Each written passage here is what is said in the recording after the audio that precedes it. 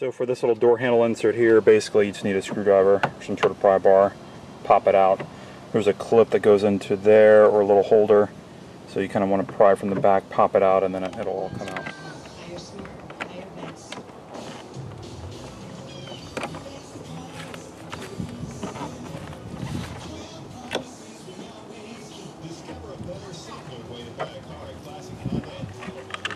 To give you an idea here of the control panel, just a couple little clips there, a little tab on the other side, so basically just pops right out. Just put a little screwdriver or something like and pry it right around there and pry it out. So pretty straightforward. I've had this truck for maybe 6 years and the power mirrors never worked. Never got around to it, I don't know why, but went ahead and ordered a new switch, popped her in there, and it works fine. So if your power mirrors don't work, go ahead and replace that switch. Very, very simple to do. To remove the door locks and the, I guess that would be the windows switch harness. A couple little things here that you push up, push down on, and then pull the plug out. Push down on there, pull the plug out. For the top one, the window switch, there's a little, let me get onto it. Little tab right down in there. Get in there with a flathead screwdriver, push that out, and then that'll release the plug. Then you can pull it out.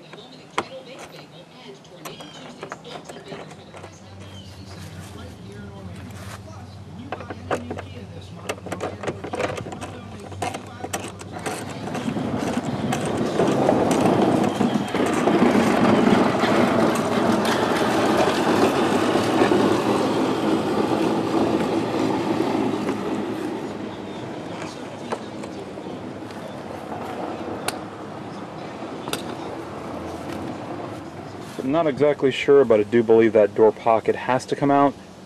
You can maybe try yours first by just doing the one screw up here, bolt.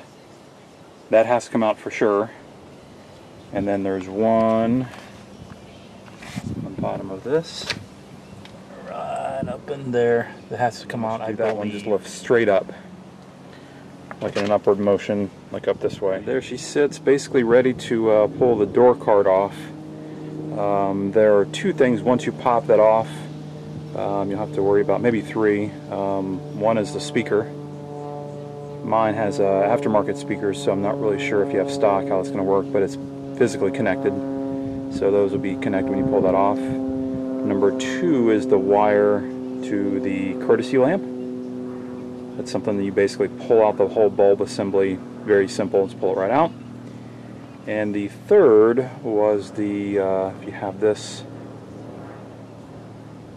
seat heaters. There's a plug back there that you unplug. So in this video I had a lot of background noise and decided just to mute it, speed it up a little bit. What I'm using here is white lithium grease, picked up from Home Depot. Cleaned off the mechanism for the locks there, sprayed them down, popped it back in there. What my neighbor pointed out there is one of these little white, I guess threads had fallen out, so put that back in, make sure those don't fall out. You'll definitely need those. Quick little spray again, move it around a little bit,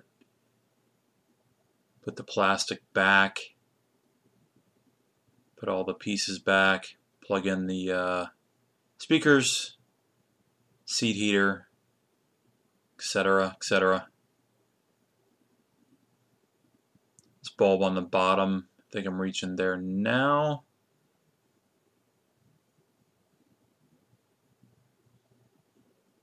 One bolt there. Another bolt there.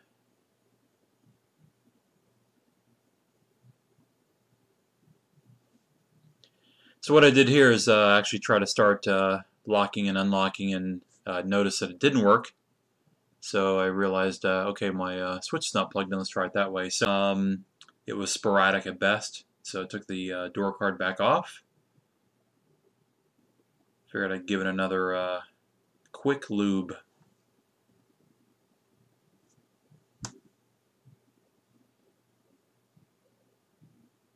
Unplugged everything again. Basically just repeated the process, just kind of put some more lube on there.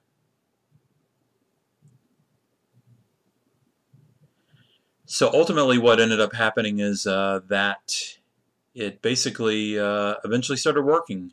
It was sporadic at best, put it all back together, eventually started working.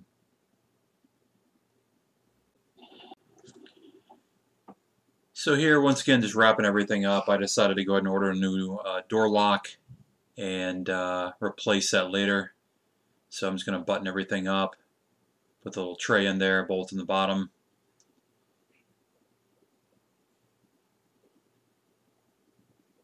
Around the fitting around the door handle, just pops in. Door lock switch. It's kind of working about half the time.